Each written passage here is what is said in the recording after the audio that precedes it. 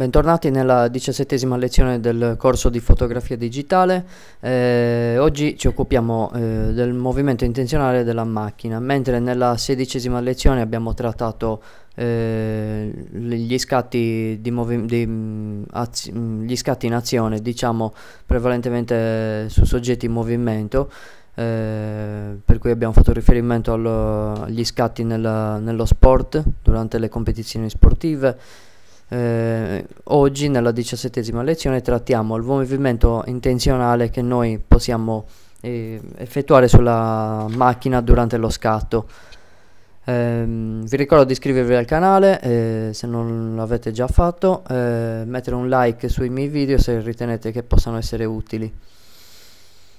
Allora, in questa lezione trattiamo il movimento intenzionale della macchina. Infatti, se noi muoviamo intenzionalmente la macchina durante un'esposizione lunga, l'effetto sarà una sfocatura generale che trasforma i soggetti in forme e colori quasi astratti.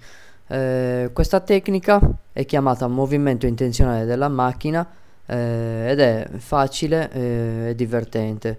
Funziona particolarmente bene con soggetti dai colori vivaci, specialmente con punti di luce, ma risulta valida anche per paesaggi. Muovere la macchina orizzontalmente o verticalmente allunga le forme e crea effetti a striscia, ma puoi anche muoverla in modi differenti. Non ci sono regole, quindi bisogna solo sperimentare con la velocità dell'otturatore e scattare molte foto valutando i risultati. In questa slide, per esempio, io ho scattato una foto dapprima col treppiede, quindi con la macchina fotografica stabile. In questa seconda slide gli ho dato un movimento che poi ho tracciato più o meno con questa striscia blu, con questa linea blu. Quindi sollevando prima la macchina fotografica, poi facendogli fare un arco verso il basso e poi verso destra. Vediamo l'effetto che ha avuto la macchina fotografica. Nella terza slide ho mosso la macchina fotografica leggermente dal basso verso l'alto, mentre la quarta immagine di questa slide è un'estremizzazione del movimento della macchina fotografica che ha creato quindi delle scie quasi rendendo irriconoscibile questo edificio. Quindi quali impostazioni dobbiamo selezionare nella macchina fotografica per creare delle foto simili? Quindi dobbiamo prima di tutto scegliere l'obiettivo. Questa tecnica si adatta meglio a lenti da 50 mm o più lunghe. Obiettivi dalla grande lunghezza focale aiutano a isolare particolari aree di interesse nella nostra scena. Impostiamo poi la priorità di tempo. Infatti questo permette di impostare basse velocità dell'otturatore necessarie con questa tecnica. Selezioniamo la priorità di tempo, se abbiamo una Canon la possiamo identificare con la lettera TV.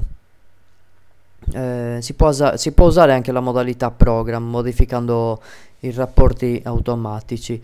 Dopodiché impostiamo gli ISO, selezionando gli ISO più bassi disponibili per ottenere un movimento con effetto sfocato. Evitiamo di usare la modalità automatica perché modificherebbe le impostazioni degli ISO aumentando la velocità anche dell'otturatore. Impostiamo dopodiché la velocità dell'otturatore selezionando un 20° come velocità iniziale, un buon punto di partenza per sperimentare. Velocità diverse produrranno anche effetti diversi. Quindi bisogna sperimentare con le varie velocità dell'otturatore. Se la luce ambientale determina la possibilità di scattare a un 20°, ma se le foto risulteranno sovraesposte possiamo montare un filtro a densità neutra. Impostate tutti questi accorgimenti, possiamo scattare e controllare le foto.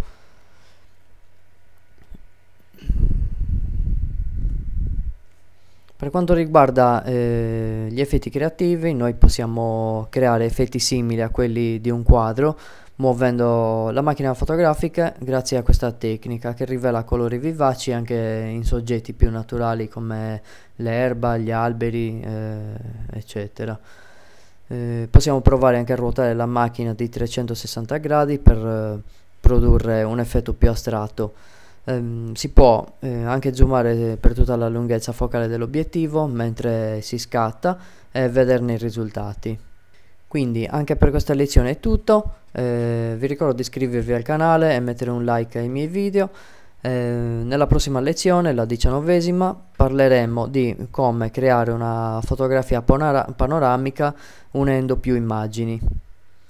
Grazie per avermi seguito e ci vediamo alla prossima lezione.